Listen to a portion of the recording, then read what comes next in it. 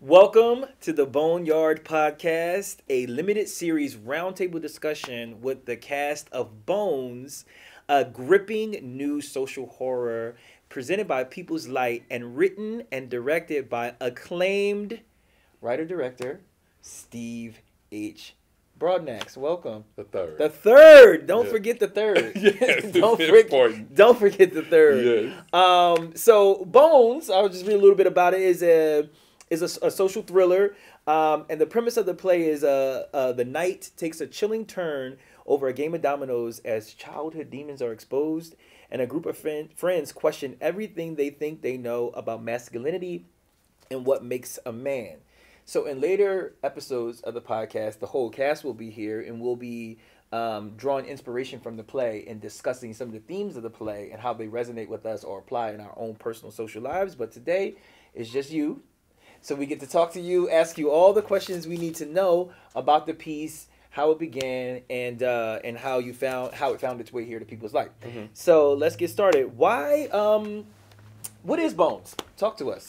Bones is a social horror stage play that investigates masculinity. Mm-hmm.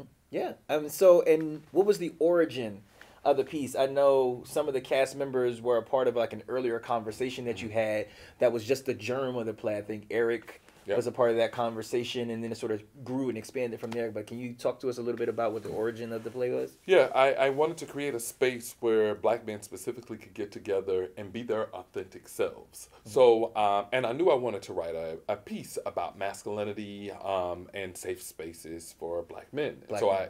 So I gathered 4 guys. It was Bajorn Dupati, Hakeem, Eric, and myself. We all got together, and I invited the guys together just to eat, food, drink, and talk about things from sex to relationships to our association with police, education. And we just had a conversation amongst black men, and I invited them to just really tell the truth and be their authentic selves and be vulnerable. And a lot came out of that discussion, which was recorded, and then that became the So seed. they knew. I was like, you weren't just like secretly. Oh, no. They knew that I was recording, and that became the seed to the play. And why dominoes, and what is dominoes in a connection to Bones? And during that first conversation, were y'all playing Bones? No. Okay, so like how did dominoes become a part of the equation? I wanted to, and then so when constructing the play, I knew I wanted to be horror, one of my favorite genres. So I knew I wanted to use the genre of horror.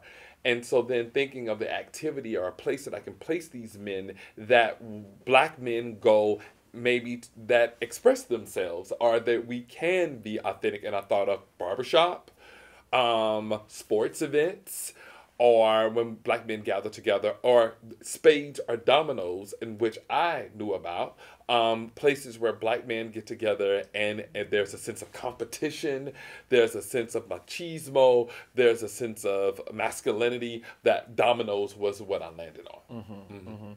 And so talk to me a little bit about why horror specifically. What is your connection to horror? And why you wanted to present, because we don't see a lot of horror on stage, right? No. As I'm sure you are seeing, it's very rare, challenging to say the least. Accomplish. Yes. You know, in a seamless and believable way. And so, what was the impetus for horror, and what is your connection to horror specifically, and why you chose to add the horror element to this play? Yes, horror is definitely one of my favorite genres. Horror and then the love genre are my 2 favorite story genres. But in horror, being an allegory for taking our fears and externalizing them, and as we watch our protagonists conquer a fear. So I've always thought it would be a great allegory for the black experience in America. Because the demon can be like M. Night Shyamalan. M. Night Shyamalan is one of my favorite horror directors and writers. And so Jordan Peele, would Get Out. So some of my influences were like Get Out, Them, Us, Lovecraft. These are things where Misha Green, black horror has been put on for film. But then I thought, wow, take those as allegories to teach us how to combat the demons in our fears.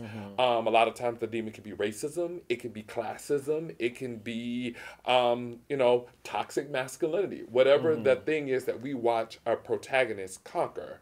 That's why I thought it was the best genre for horror, which was my favorite, and then black horror specifically on stage.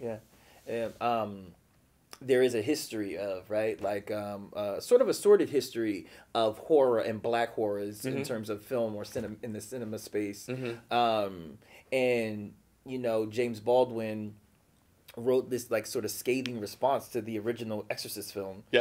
In his essay titled "The Devil Finds Work." Where his kind of commentary, his social commentary on it was the fact that white audience members get to go to the theater or experience a film and be shocked and amazed and scared at a sort of fantastical or fictitious world.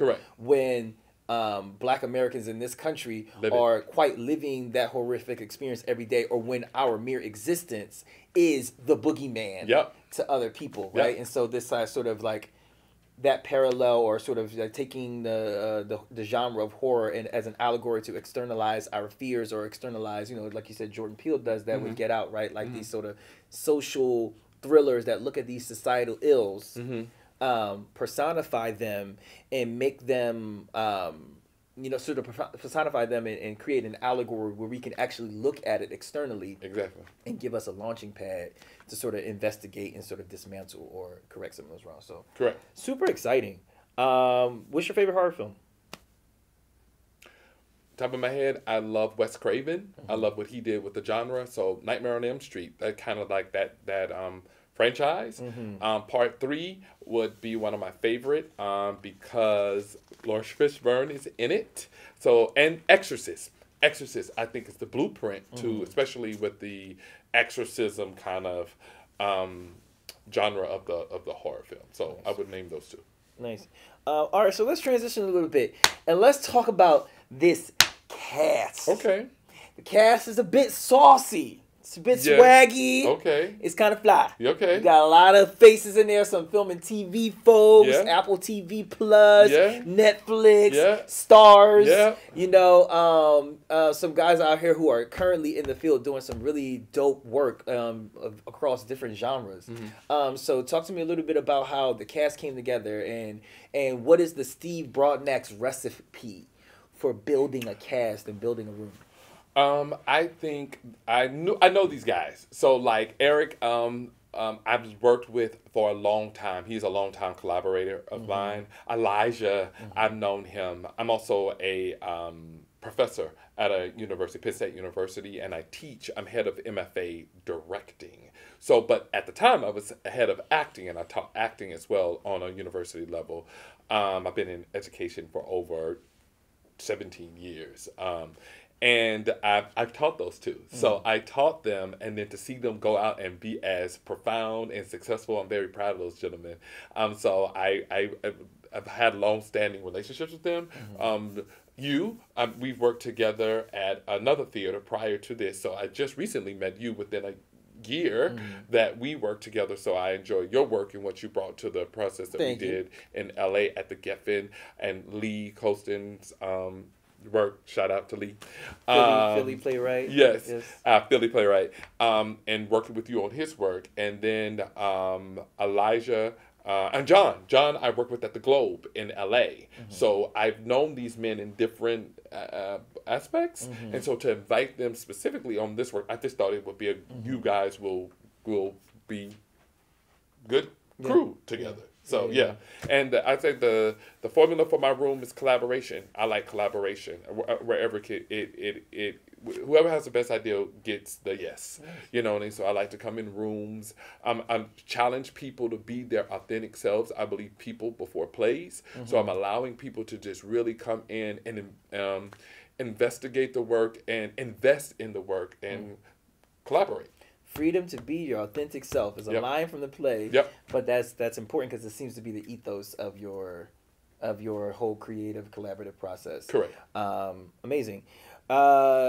Last thing, what do you hope that audiences will take away from this play? Like, what is, you know what I'm saying? Like, what are you hoping? They come and they see the play and they experience Bones. Maybe they're black, maybe they're not. Maybe they know this experience, maybe they don't.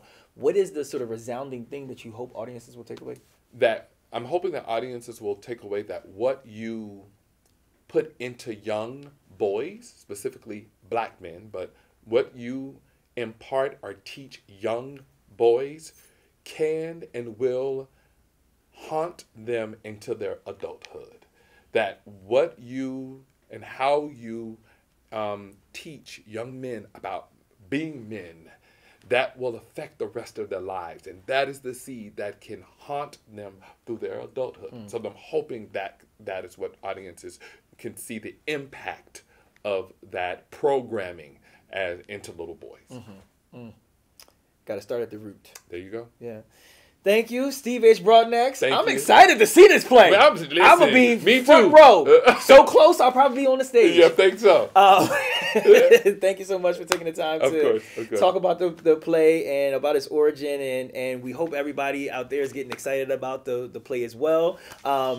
Just a reminder, you can get your tickets at peopleslight.org. The show is running September 22nd through October 15th. And keep an eye out on People's Light social media, YouTube channel, and website for future episodes of the Boneyard podcast.